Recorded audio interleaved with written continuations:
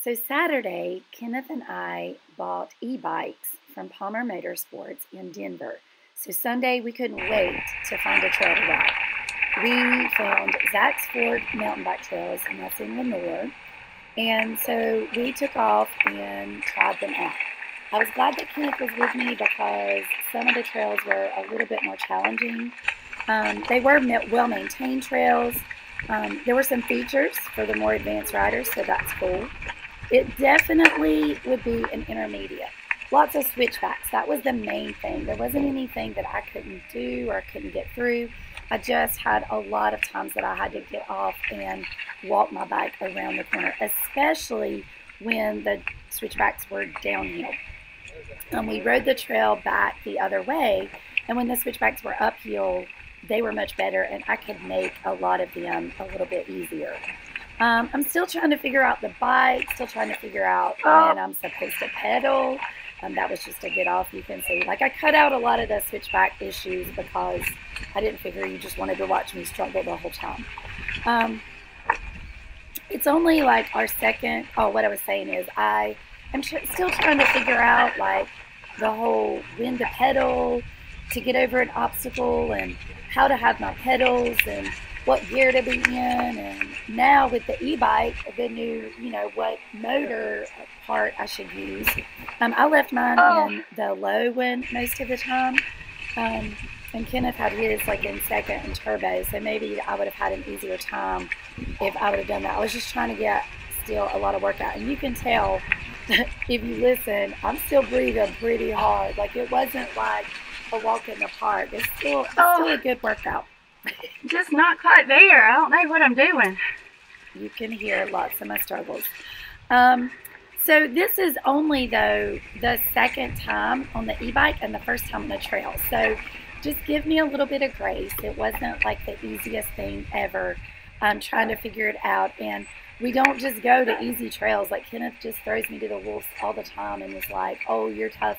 You race dirt bikes, so you can just do it. But it always takes me a long time to learn something new. And I don't know why that is. I just have some mental blocks about it. And the thing is, I've only had my hardtail for 2 weeks. And I've rode it mostly on the greenway and up my street because of all the rain that we've had and then the hurricane, and all the trails have just been shut down. I was fortunate enough to get to ride on the Flora Trail last Saturday with one of my friends, but then it's been closed ever since. And if it's closed, then Lake James is closed, so I haven't been able to ride those. Even though these trails were challenging, they were a lot of fun. Like, I enjoyed them. There was a lot of stuff that I was confident about, that I wasn't struggling the whole time.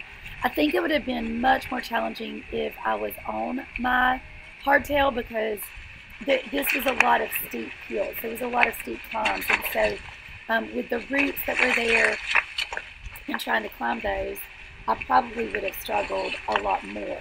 And like I said, I kept it in a high gear, like a hard gear, and only my first, or what's called echo, on my bike, because I still wanted to get a good workout, and I did.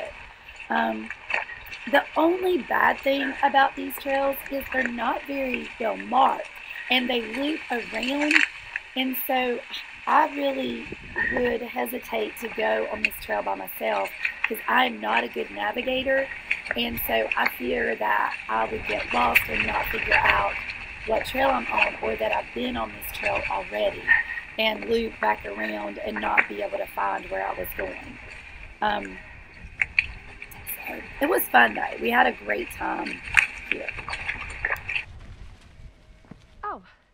So I did have a little run-in with my pedal, a root, and a rock, and it kind of kicked me off the seat, and then it slammed my leg into my pedal. And then whenever I got home, I found out I had another place on the back of my leg where apparently I got it at another time. So got to get used to keeping those feet on those pedals and not underneath them. So